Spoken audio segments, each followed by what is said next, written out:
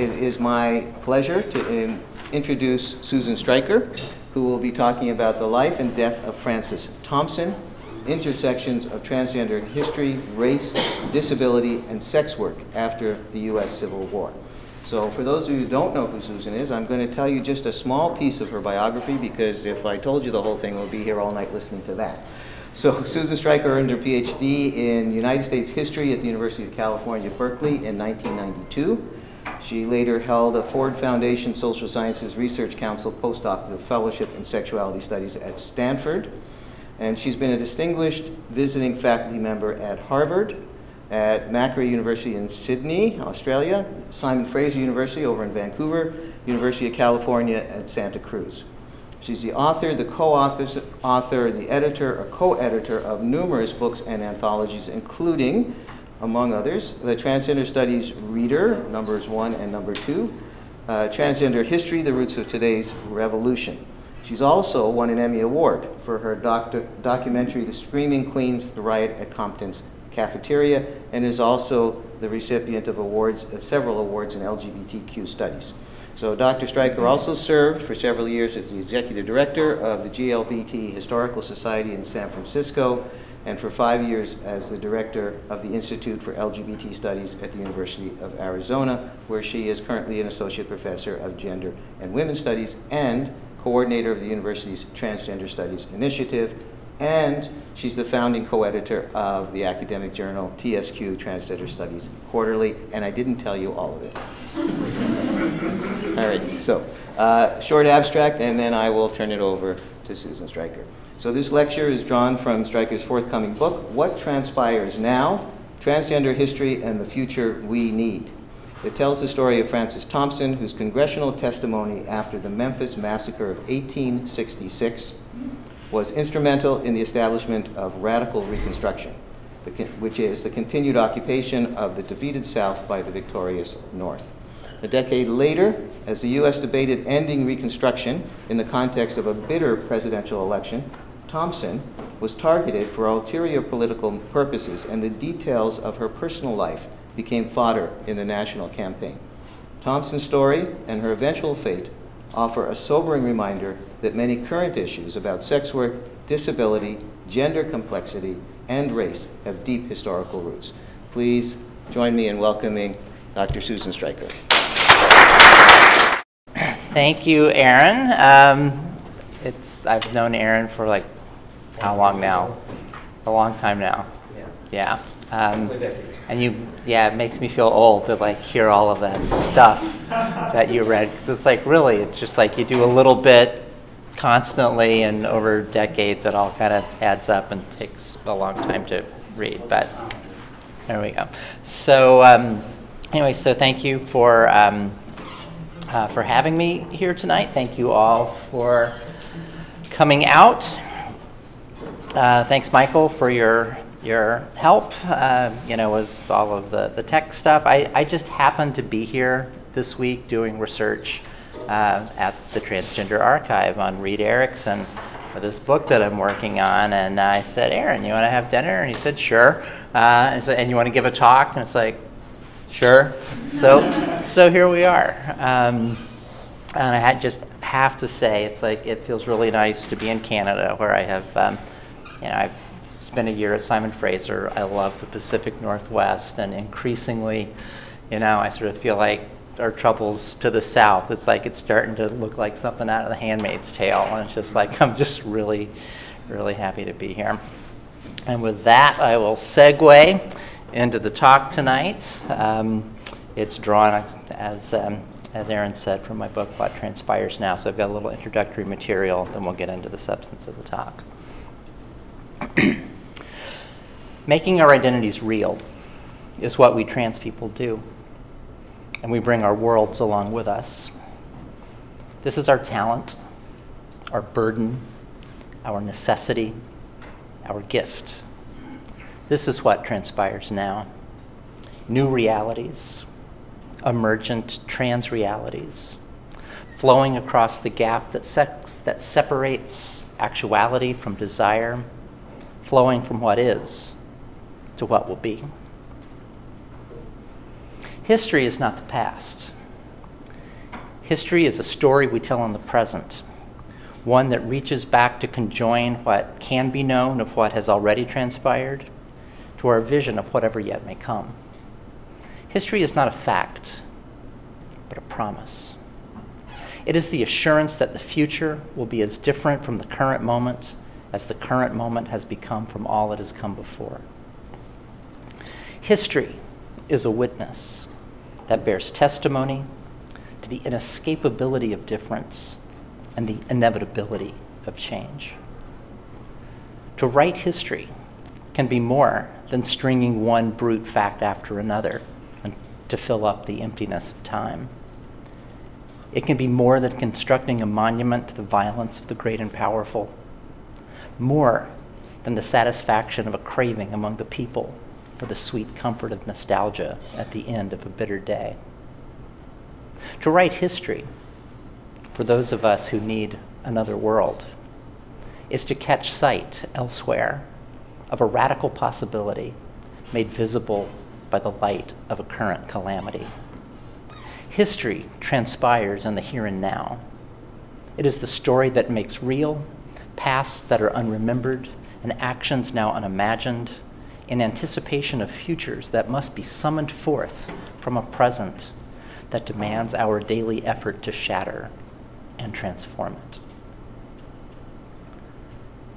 Something has already shifted, something tectonic, climatic. We see the evidence all around us as surely as the planet grindingly adjusts the placement of its continents, as surely as new patterns of earth, air, fire, and water arrange themselves across the warming surface of the globe.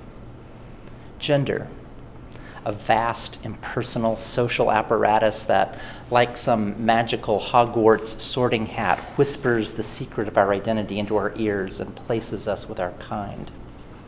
Gender itself has changed and is changing still. The novel configurations of personhood now bubbling to the top of the cultural stew, the new gender minorities now clamoring for social recognition, are the signs and symptoms of a deeper flux in the field of life. The novel configurations of personhood now bubbling to the top of the cultural stew, the new gender minorities now clamoring for social recognition, are the signs and symptoms of a deeper flux in the field of life. The story of that Leviathan, gender, within and against whose shifting shape we all move in our own peculiar ways, is the story that now must be told anew. Those are the opening paragraphs of my work in progress, a nonfiction book aimed at a general audience called What Transpires Now? Transgender History and the Future We Need.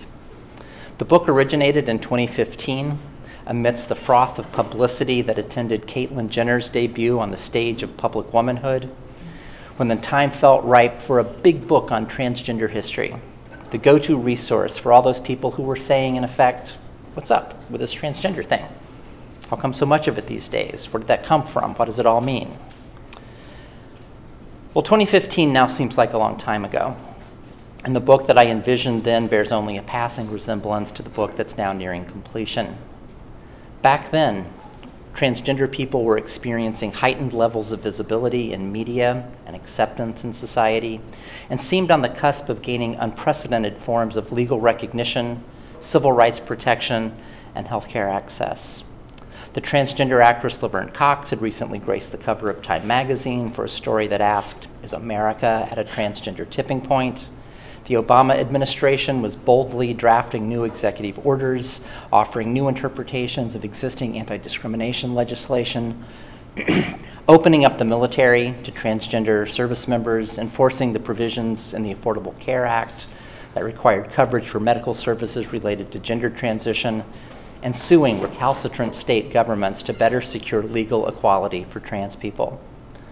A landmark case on behalf of Virginia high school student Gavin Grimm's right to use a public toilet that matched his gender identity and expression was on its way to the Supreme Court, which promised a definitive ruling on the constitutionally protected status of trans rights.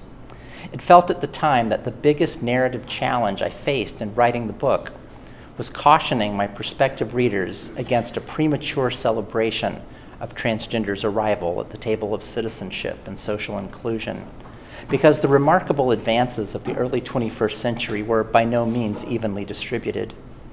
While it was increasingly possible for the most privileged trans people to count as normal in the eyes of the state, transness nevertheless still functioned as an intensifier of every form of structural injustice, and levels of violence against trans people of color, particularly trans women of color, were actually on the rise.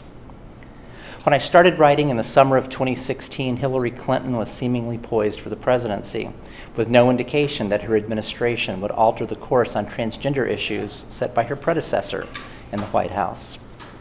2016, of course, turned out differently than almost everyone expected.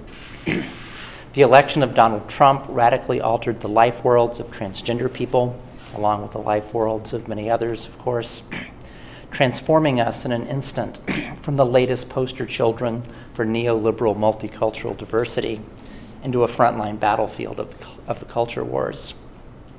The election changed the story that most needed to be told. The words with which I begin the book, the words I first spoke earlier at this podium tonight, deliberately evoke and echo sentiments expressed by the philosophers Friedrich Nietzsche and Walter Benjamin and their writings on the uses and abuses of history for the present, and on the perpetually available capacity nestled within each current moment for our deep narratives of change over time to become undone and rewoven. It is possible, Benjamin famously said, to take control of a memory as it flashes in a moment of danger. Writing in 1940, during the Nazi reign over Europe, his view of history resonates deeply today. The tradition of the oppressed teaches us that the emergency situation in which we now live is the rule. We must arrive at a concept of history which corresponds to this. Then it will become clear that the task before us is the introduction of a real state of emergency, and our position in the struggle against fascism will thereby improve. The recent rise to power of a virulent new form of reactionary politics in the United States, a fascism for our times, is the clearest illustration imaginable that a present calamity can change the questions that transgender people and others who are oppressed need to ask of the past as we seek to use a critical historiography to begin imagining a future we want to live in and to forge a path towards it. I want to tell tonight in shortened form just one of the stories I tell in the book, that of Frances Thompson, who lived and died in Memphis in the middle of the 19th century. The rudiments of Thompson's story were first recovered for contemporary audiences by the historian Hannah Rosen in her 2009 book on post-Civil War Black womanhood, Terror in the Heart of Freedom. This vignette supplements Rosen's earlier work with original research of my own and exemplifies the kinds of violence that can be perpetrated at the intersections of transness, disability, and race to sustain the binaries that enable social hierarchies. 3 bloody days in Memphis, Tennessee, in early May 1866, helped ensure that the Civil War wouldn't really end, but rather shift into a different phase of antagonism known by the euphemism Reconstruction. A decade later, as Reconstruction itself was coming to an end, the war continued yet again by other means, and Frances Thompson's body became one of its battlefields. On those May days in 1866, the white citizens of Memphis, resentful after several years of occupation by Union forces, including regiments of black soldiers, rioted against the city's black residents. At least 46 black people were murdered, 75 injured, and 100 robbed. More than 90 black homes, 12 black churches, and 4 black schools were burned to the ground. And 5 black women reported being gang raped. One of those women was Frances Thompson. Thompson was born into slavery around 1840, and the newspaper stories that provide most of the information about her life contradict themselves about whether she was originally from Virginia or Maryland or perhaps Mississippi, as well as how long she had lived in Memphis. Whatever the case may have been, by 1866, Thompson was living by her wits, near the bayou in the Black District south of downtown, in a bare little house on Gayoso Avenue. She was a familiar figure around town, nicknamed Aunt Crutchy, because of the prosthesis she used, she said, on account of the cancer that had disabled her legs. Thompson made a living as best she could. She took in washing and ironing, sewed clothing, and took on boarders for whom she cooked and cleaned. She told fortunes and peddled hoodoo bags to her African-American neighbors. According to later newspaper reports, as well as surviving arrest records, she served as a procuress who helped arrange sexual liaisons, some of which were interracial. Thompson, in other words, was one of innumerable former slaves now adrift in the world, surviving by any means they could.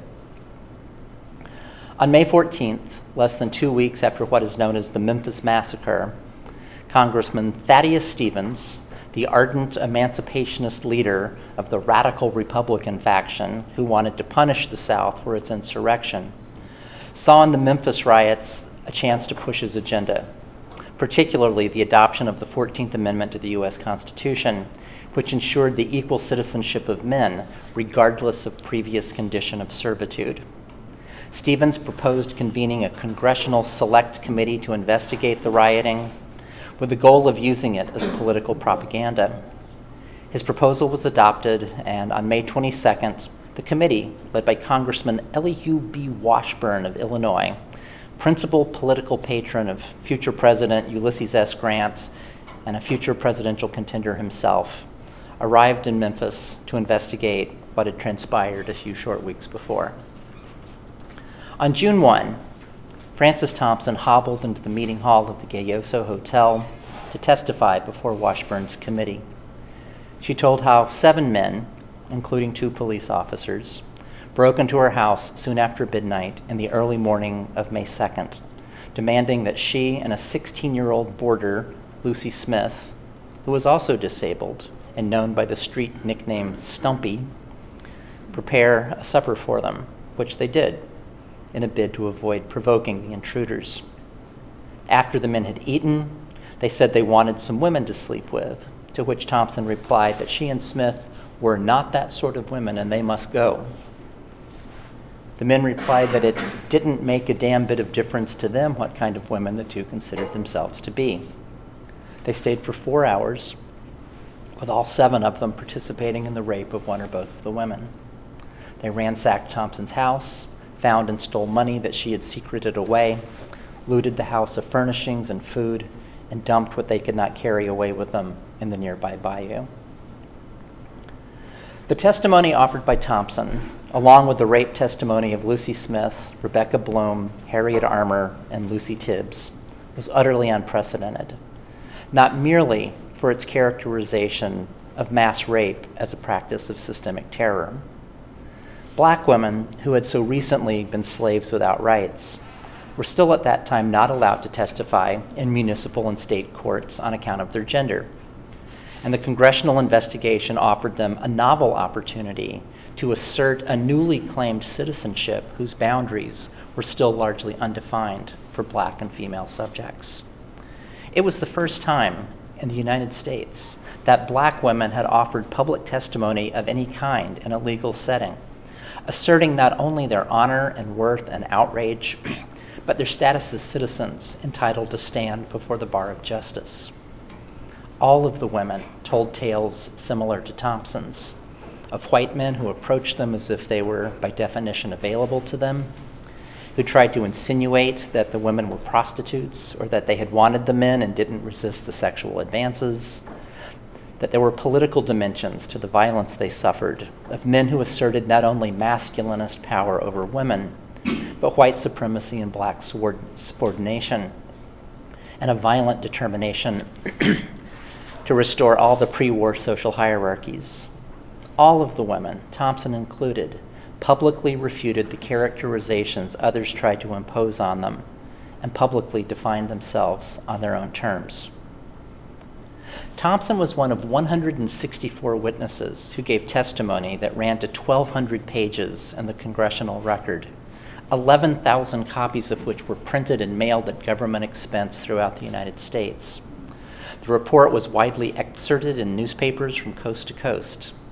Thompson's story, along with the stories offered by the 4 other raped women, was given special mention. The crowning acts of atrocity and diabolism committed during these terrible nights were the ravishing of 5 different colored women by these fiends in human shape, Washburn wrote in his prefatory comments to the published testimony. The accounts given by Thompson and Lucy Smith and the 3 other women became Exhibit A in the case for radical reconstruction, which soon became federal policy over President Andrew Johnson's opposition, in no small part because of publicity given to the Memphis Massacre and to the testimony of those 5 women. A story published a decade later in the national weekly illustrated newspaper, The Day's Doings, noted that the committee's report startled the country and became a powerful campaign document used with great effect throughout the North and Northwest and among the Southern Negroes.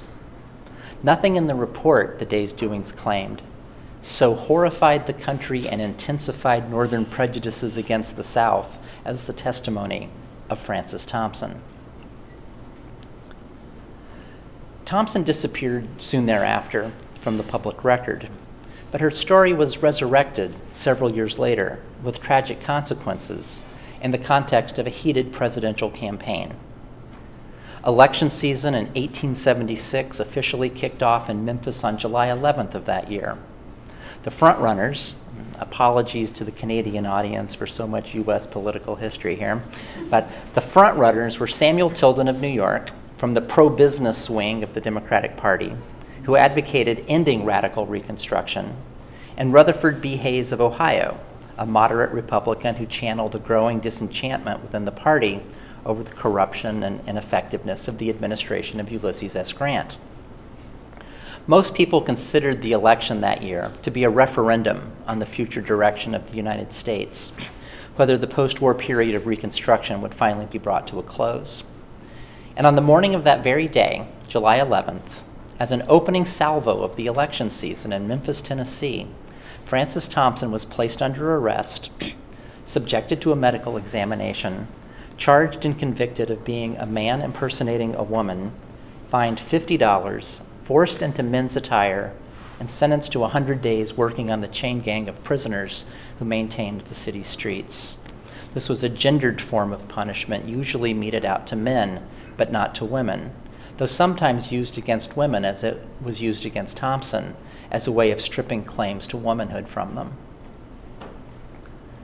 Appearing in public, quote, in a dress not belonging to his or her sex, as the anti-cross-dressing statute worded the offense, was first criminalized in Memphis in 1863 as part of a wave of similar legislation across the United States and the Confederacy during the war years. The spate of anti-cross-dressing ordinances might well have been related to efforts by men to evade the draft, or more likely, to efforts by women and transmasculine people to try to join the army. But it's also the case that the cities known to have passed anti-cross-dressing laws between the 1840s and 1860s were all experiencing a great influx of new people with scant ties or no ties at all to the places they now found themselves living. Mid-19th century anti-cross-dressing laws were passed in places like Toledo, Ohio, situated at the nexus of the railroad and canal networks that linked Chicago and the continental interior with New York and the transatlantic trade. Houston, Texas, a commercial and railroad hub for the export of southern cotton. And San Francisco, California, an instant city after the gold rush of 1849, which mushroomed from a sleepy Mexican village of 200 in 1846 to the largest city on the Pacific coast of the American continents by 1860, with more than 50,000 inhabitants. In Memphis, the new laws against cross-dressing coincided with a flood of black refugees from the Deep South, who began arriving there in 1862 as the southernmost territory controlled by the Union. Because law has an imaginary dimension, attempting to secure the future against disruptions to social order that might be merely fantasized in the present, it may or may not have been the case that in rapidly urbanizing locales across the continent, there were actually large enough numbers of people publicly wearing clothing considered to belong to another sex for local authorities to notice and to legislate against the practice. It may have been simply that having a visible appearance at odds with the meaning of one's flesh was becoming increasingly perceived as a social threat. Whatever the case, the Memphis Ordinance Against Cross-Dressing was on hand and available for use against Frances Thompson when the moment arrived to take advantage of her anomalous status for an ulterior political end. Frances Thompson had had her run-ins with the law for many years previous to her arrest on the morning of July 11, 1876. According to one newspaper story, she had been, quote, arrested several times on suspicion of being a man and for notorious lewdness, but had always managed to avoid being charged with a crime. Perhaps, as Thompson said in a jailhouse interview, because she could, quote, disclose startling secrets which would bring disgrace upon and ruin many a white man in Memphis. Thompson also claimed to have told authorities numerous times that she was of double sex with physically ambiguous genitalia, but that she had been raised as a girl and always dressed in feminine fashion and considered herself to be a woman. In 1876, however, her gender anomalies, apparently long known, proved too useful not to exploit. In that first expose of Thompson's gender history, the Memphis Public Ledger made sure to remind its readers that, quote, it will be remembered that when the Congressional Committee investigated the Memphis riots, Frances Thompson swore that she had been outraged 13 times, and this was used by the Radical Party as part of the campaign thunder to excite the Negroes and keep them in the ranks of radicalism. That reminder was to be repeated incessantly in the months ahead, as Thompson's story was picked up in newspapers from Michigan to Louisiana to Washington, D.C., and profiled in the nationally circulated illustrated weekly, The Day's Doings. Quote, since the Rads made immense political capital out of Thompson on account of his adventures during the Memphis riots, the Memphis Daily Appeal satirically opined on July 13th, they should, as a matter of justice, change the name of their party to the Crutchy Club. The subtext of all such stories was that because Thompson had purportedly misrepresented her true sex, her testimony before Washburn's committee was therefore suspect, and that an important rationale in the argument for Reconstruction was thus based on a palpable falsehood. Most pointedly, the assertion that Thompson's genitalia were different from that of most other women was used to imply that she could not possibly have been raped. And the sad fact of the matter is that rape was legally defined as non-consensual vaginal penetration.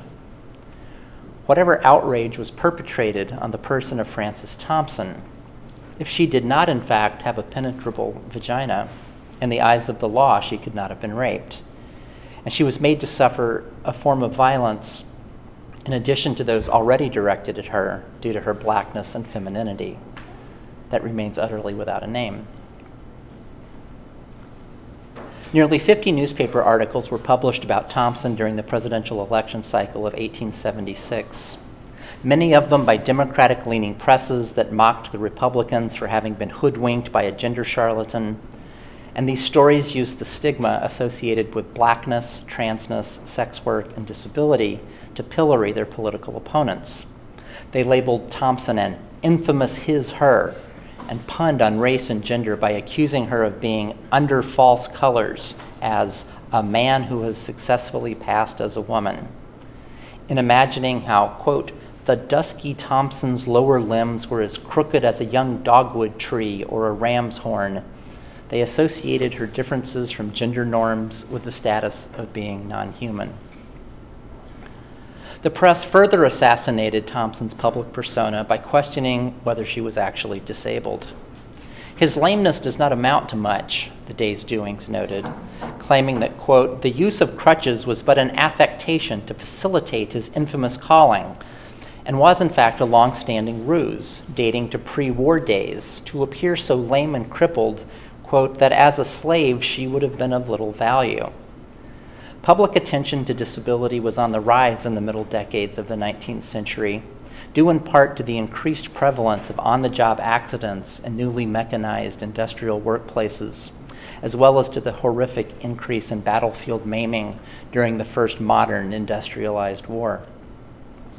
Disability and transness have much in common in that both statuses are acquirable, move bodies down the hierarchies of life, and stage social anxieties about bodily transformations that compel a person previously considered normal to become socially abject.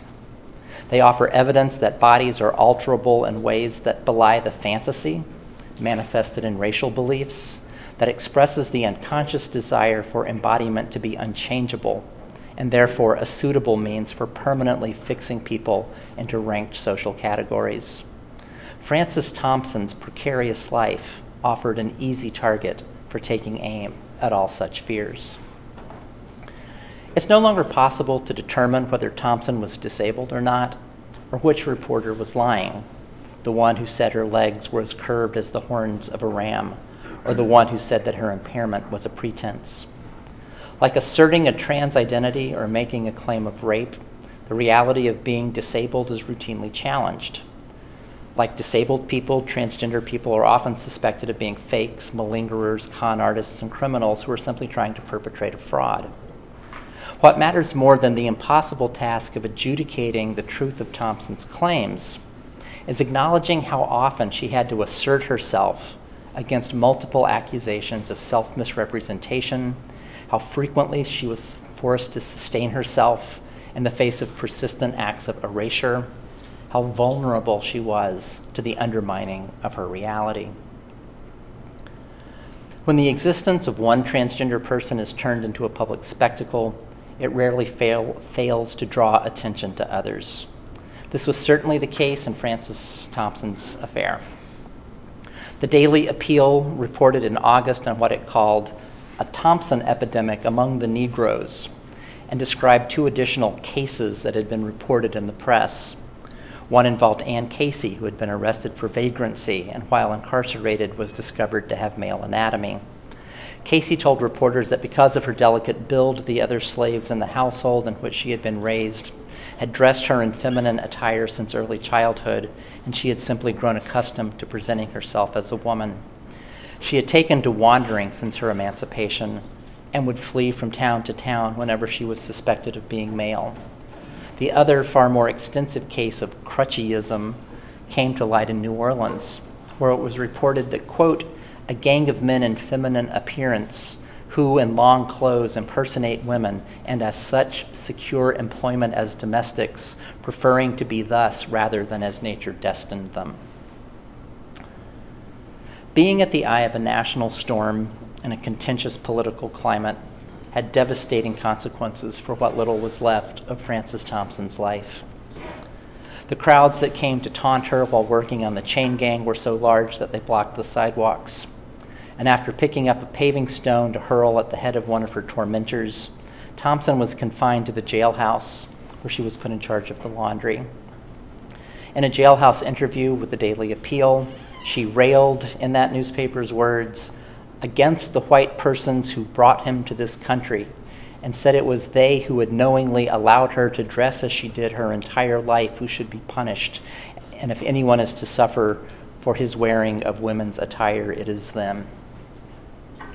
She described her confinement as persecution and complained that the police treated her very grossly whenever the opportunity presented, exhibiting her with evident delight to the curious eye of the public. When she announced that she planned to leave the region as soon as she was released, the police responded by photographing Thompson in both men's and women's attire so that the images could be sent to other cities, quote, to prevent this hideous criminal from playing the same role again.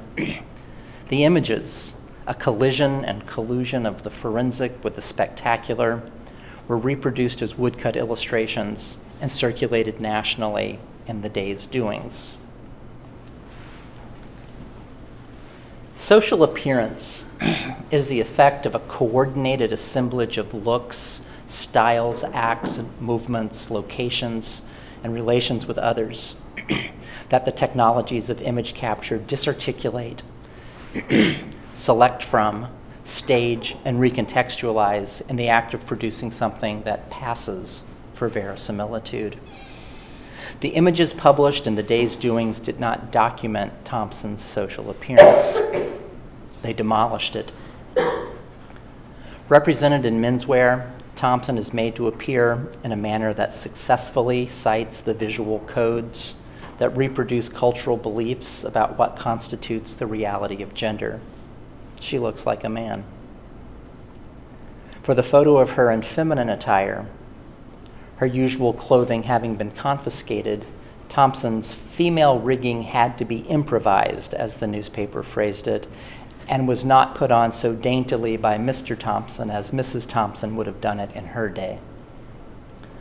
Rather than showing how Thompson appeared in daily life, the image functioned primarily to humiliate her by staging her incompetence and looking like a woman. She looks like a man in a dress. She looks broken. You can see it in her eyes. Karl Marx famously wrote that men make their own history, but they do not make it as they please. They do not make it under self-selected circumstances, but under circumstances already existing, given and transmitted from the past. The same could be said of how trans people are able to appear at any given historical moment. Thompson certainly did not appear as she pleased, and the circumstances under which she was compelled to appear link these only known images of her to legacies of objectification that stretch back to the earliest histories of the photographic medium. There is nothing new in pointing out that the camera can be a tool for domination, a machine for mechanically manifesting a gaze that subjugates and represents what it frames, thereby rendering the objectified body into a visual resource for the reproduction of dominant relations of power.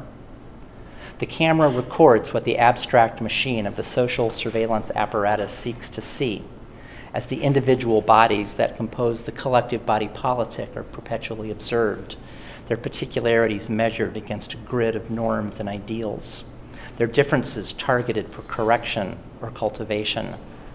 The ethnographic illustration, the medical case study, the criminal mugshot are kin who haunt the background of even the most self-actualizing of photographic portraits. They provide the context, transmitted from the past yet still operating in the present, within which the non-normatively sexed and gendered are compelled to appear, and within which we struggle still to appear as we desire to be seen. After serving her sentence, Frances Thompson left police custody destitute and in dire health. She took shelter in a ramshackle shack at the edge of the bayou, where she was discovered days later, suffering from severe dysentery, which she had acquired in jail. Members of the Black community took her to the city hospital, where she died the following day, Friday, November 3rd, just in time to make headlines once again before the presidential election was held the following Tuesday. Of the dead say nothing but what is good is an old Latin proverb, the Public Ledger editorialized after printing Thompson's death notice. But truth compels us to state that but few more notorious villains ever cursed the earth than was Frances Thompson in life. After a long life of infamous lewdness and wickedness, he sleeps well.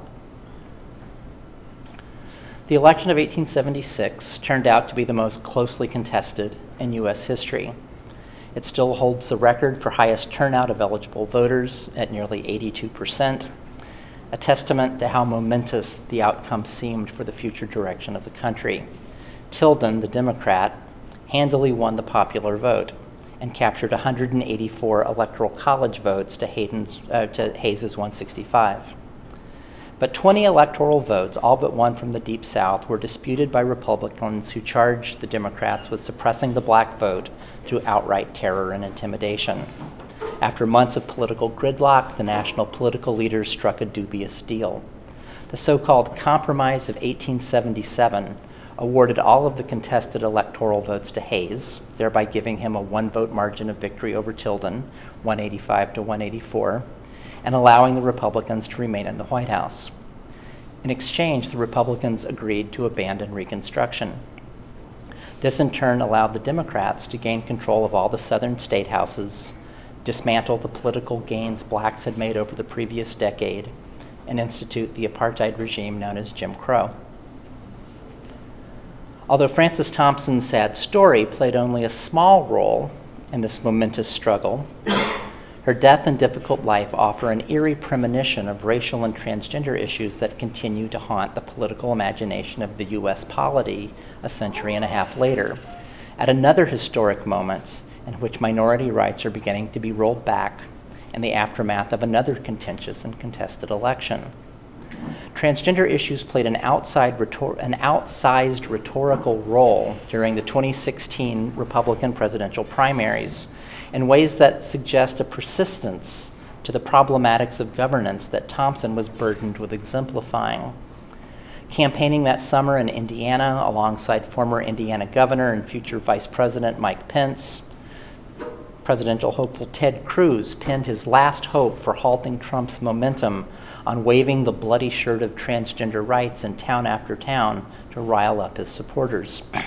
Appearing before a large crowd in Knightstown, Indiana, with his two daughters, aged 7 and 5, standing by his side in matching pink dresses, Cruz drew supportive boos and hisses when he told the crowd that Donald Trump and Hillary Clinton both agree that grown men should be allowed to use the little girl's restroom.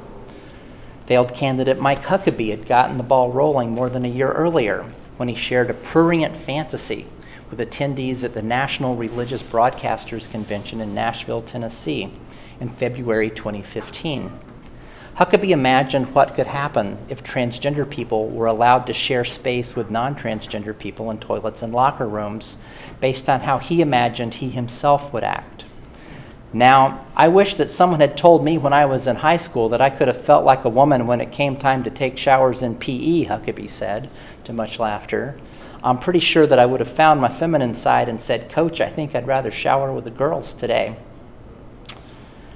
In November of that year, in a foreshadowing of North Carolina's notorious bathroom bill, HB 2, the following February, transgender issues would be used to overturn HERO, the Houston Equal Rights Ordinance, a sweeping piece of anti-discrimination legislation, by reductively characterizing it as a bathroom bill.